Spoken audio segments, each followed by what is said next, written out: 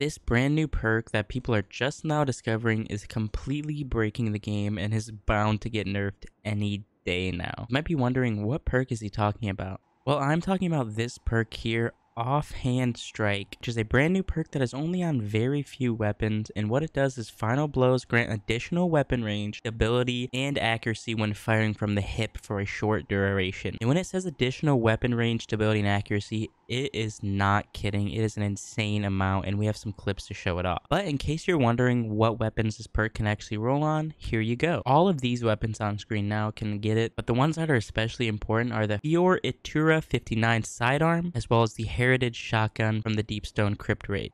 Now, this first clip I'm about to show you guys is from Panda. I'm sure you guys know him, but he made an entire video showing off this perk on just the Heritage, and I'll link that in the description. Make sure you guys check him out. His video is very insane. Now, just watch this clip of this perk procking on this shotgun, and look how insane this is. So he gets one kill to proc the perk, and then... Dude.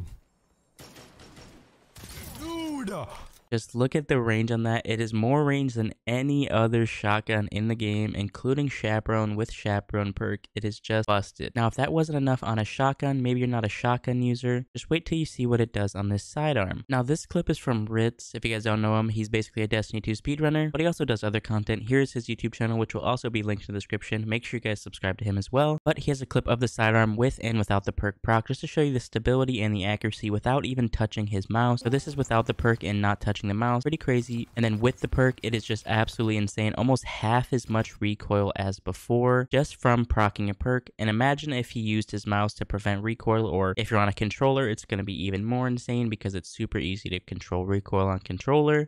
And if that wasn't enough, here's one more clip of the sidearm used in PvP and holding the recoil. Dependent on the range of your kill.